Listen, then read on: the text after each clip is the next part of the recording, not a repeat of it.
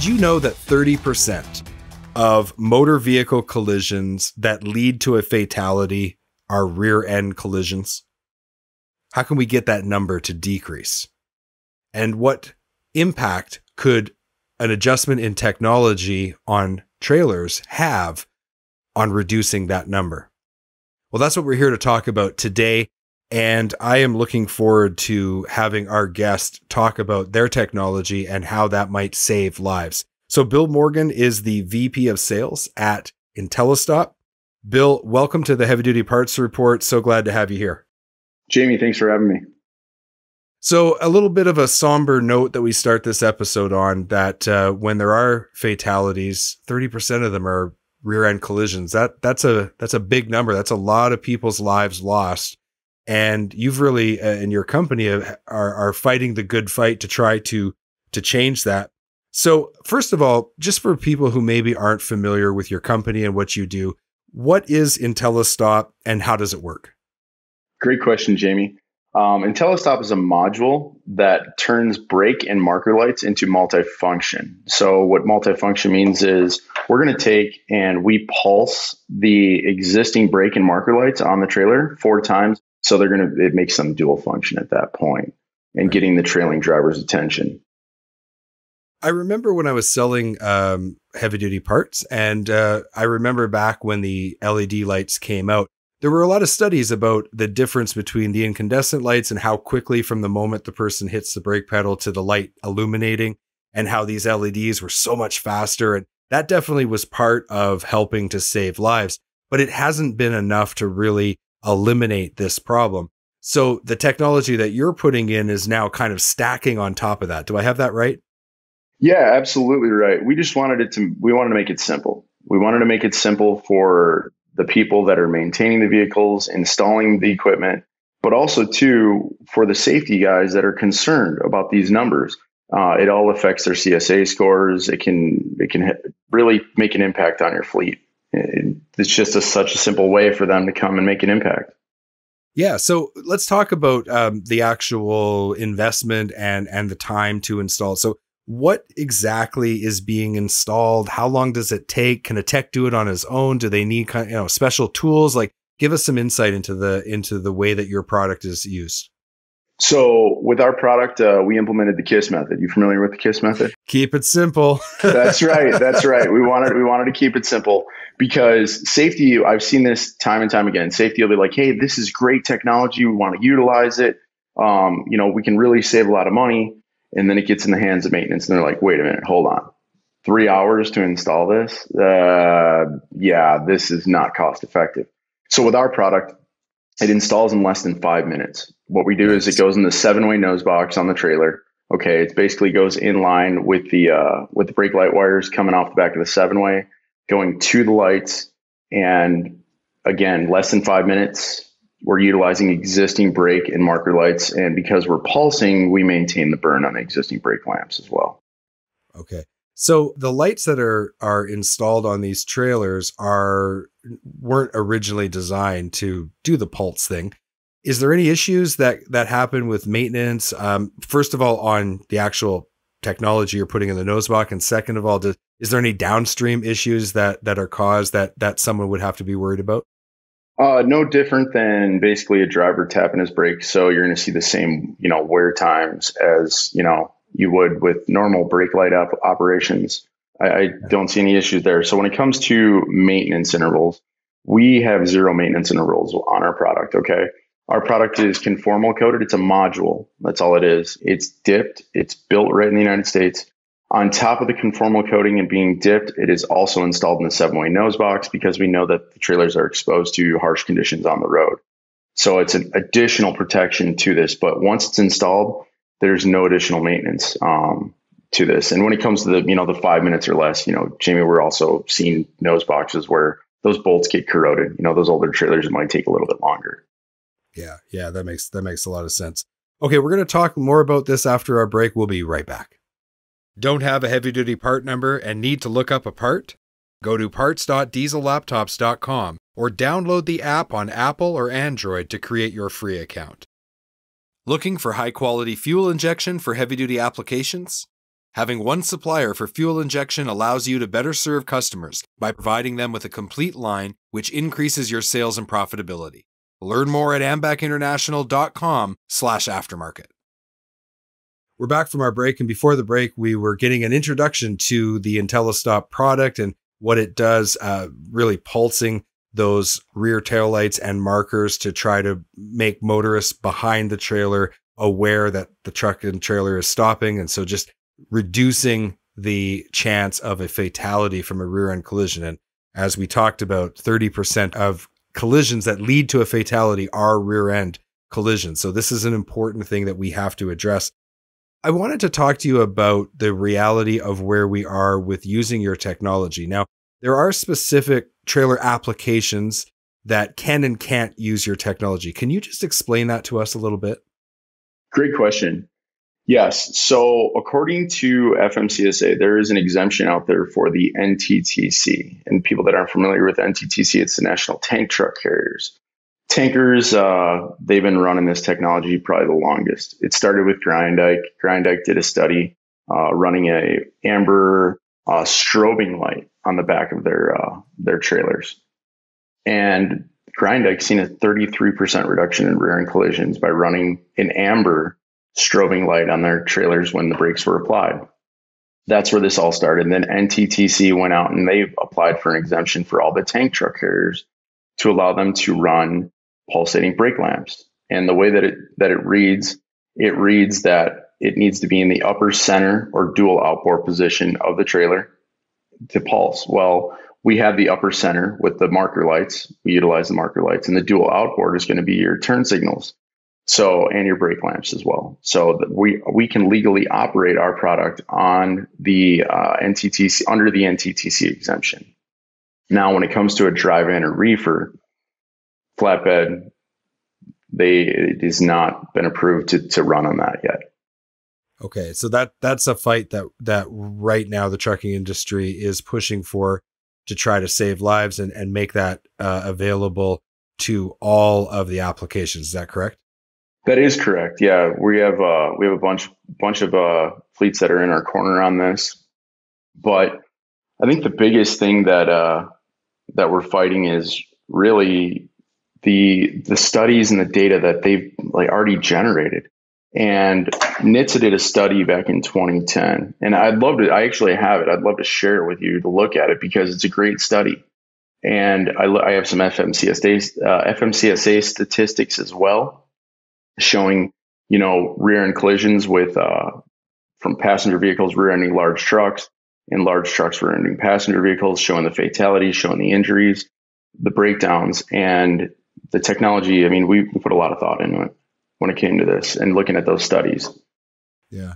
So what is the thing that's holding us back? Is it just bureaucracy and red tape? Is it conflicting data that needs to be resolved because of statistical anomalies in the data, or what's the deal there? Honestly, it's bureaucracy, 100%. I mean, NHTSA put out a study in 2010. Yeah. Last time I checked, it's 2022. That was 12 years ago. I know, it was 12 years ago. 12. Yeah, you're absolutely right. I mean, distracted driving is on the rise. We know this. People grab their phones and they're driving on the road and they're texting and driving. We know this. We see this every day. Okay. And NHTSA did the study in 2010 and they based it on distracted driving using GPS, messing with the radio, whatever it was. Okay. Yeah. Their study, they wanted to see, okay, are existing current regulations showing steady burning? All right. Incandescent, steady burning, even LEDs.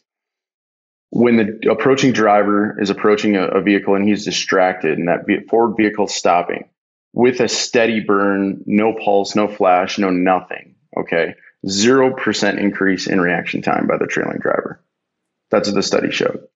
Then what they did is they looked at pulsing and flashing lights. They looked at, okay, well, we're going to flash all these lights when the driver's distracted, coming towards that forward vehicle that is stopping. And the numbers were pretty drastic. I mean, they've seen a 70% increase in reaction time from the trailing driver when distracted, when all the lamps are pulsing or flashing. And I'm sitting here going, why is this taking so long for them to pass our exemption? It's common sense. We're not adding any more lights. We're not adding any more cost. I mean, proof's in your data. Look at it. I mean, we're just asking to try it, test it. Well, and obviously the human cost of the loss of human life is the most important factor. But secondary to that, but very important to the trucking industry, is the cost of collisions. Like between nuclear verdicts and the cost, just even if there's nothing in the way of a verdict against you, just being in a collision in itself is very cost prohibitive to fleets. So let's talk about that a little bit, because the trucking industry should be very motivated to have this solution regardless of the vocation. Yeah, you're absolutely right. I mean, last July we had a $1 billion nuclear verdict. 1 billion. It was like 900 million in punitive damages. Wow. Like, what can we do to reduce that? And our product is a simple, easy install, cost-effective solution that can help reduce this. And the thing that I don't think people don't think about is, all right, trailer gets rear-ended, right? Now it's down. But the other factor is too, when a car rear-ends that trailer, they're going to rip it apart. Mm-hmm. They're going to go dig into it. They're going to try to find something wrong with that trailer or tractor. It doesn't matter. That's what people don't realize. Oh, it's just pulsating brake lamps. Okay. Well, I'm seeing a 70% increase in trailing driver's reaction time when distracted. Our product can help with this. We're seeing a 33% rear end reduction from the Grindike studies on amber, when amber can go two ways. It can be stop or go. Where ours is red, we're using the existing brake lamps. This can really benefit the fleets. Hey, I got a trailer that's down. What's the cost on that trailer being down? Now you got to wait. Now you got a supply chain issue going on today. Yeah. When are you going to get your parts? How long is that trailer going to be down? You lose a trailer, it's like, that's devastating, because it's like, I can't get a new trailer, so I can't even replace it. So once it's gone, it's gone. Absolutely right. I mean, and these guys, our goal was to see trailers when I was running a shop as a fleet maintenance manager. Our goal was, we wanted to see the trailers within 90 days, right? Try to touch them every 90 days. We were lucky. I mean, it was good if we seen them every 6 months. But in reality, we were only seeing them maybe once a year for those annuals. And the work that needed to be done, it was insane. But to take it a step further, we have this push for autonomous vehicles too coming, right? That's great. The truck's going to drive itself. Well, guess what, Jamie? We still have a trailer that's connected to that truck. That's how it works. And if you look at some of the studies that NHTSA has put out, along with some of the other publications you've probably seen, anytime there's an accident with an autonomous vehicle, it's someone rear-ending that autonomous vehicle. Yeah. So our product works with that too. It goes hand in hand. So I have a Subaru, and when you're approaching that Ford vehicle and you're coming in too fast, right? What'll happen is they have what's called a heads-up display. So it reflects off the windshield. It will start flashing red on the windshield right in your face. Volvo has this on their new VNRs as well. Their heads-up display, they call it. And that's exactly what it'll do. It's getting the driver's attention. It's a driver assistance system. It is not there to replace the drivers yet today. So we're just doing this. I guess you can look at it this way and say IntelliStop is a more cost-effective solution to add to the collision mitigation braking systems. Not everyone can afford collision mitigation braking on their cars. We can't even get cars right now. I don't know what it's like in Canada, but down here in the States, used cars are there, but good luck finding a new one. Well, and to me, the logic of your technology is the same as those heads-up displays. It's the same logic. It's like, get people's attention, right, in the fastest, most efficient way possible. The other thing that most people don't think about, and actually I met with a large national fleet, and the thing that they really liked about our product the most was that we pulse the upper marker light on the trailer. So with that, put yourself on a 6-lane interstate, okay, and traffic is backing up. And we've all been there where you're in a small SUV or even a car, and you have a pickup truck in front of you or a box truck. Well, I can't see if anyone's braking in front of me. Where you can see the marker lights. I mean, no matter how many vehicles are behind them, I can see that, hey, that semi that's up there is slowing down.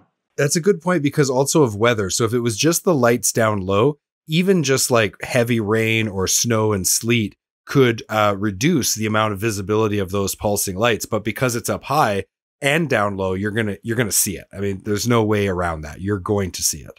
Absolutely right.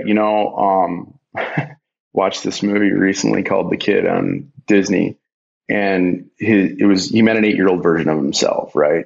And the 8-year-old asked him, he goes, "Hey, why is the moon orange?" And I'm like, it's a good question. Like sometimes it's orange when it comes up. The reason why is actually the blue light. It's going to scatter is what happens when that's coming through. But the red light actually makes it through. Red has the longest wavelength that's out there. So if you're ever driving in rainstorms, what happens if it starts pouring really hard? First people to put on their hazards is the truck driver. That's it. Like they want to be seen, they want to be noticed. Same thing. So when we're traveling in fog, whether we're traveling in rain, when we're braking, that the pulsing is going to make sure that the wavelength of the light makes it through. So if there is someone out there who's like running tankers and they want to do this, what's their process? How do they get your product? Is it something they buy through a distributor, or do they buy it direct, or how does that work? So currently today, they're gonna buy it direct from us. We have distributors that are going to be coming on shortly, lined up. We're just waiting for that exemption to go through. Once that exemption goes through, then we can take and bring these distributors on. We don't want to bring them on until we have that exemption. You've been listening to the Heavy Duty Parts Report. I'm your host, Jamie Irvin. We've been speaking with Bill Morgan, the VP of Sales at IntelliStop.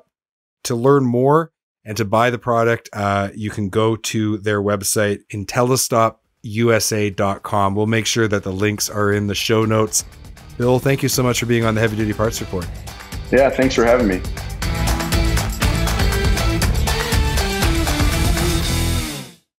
Thank you for watching this video. Click here to subscribe to the Heavy Duty Parts Report YouTube channel, and click here to watch another great episode.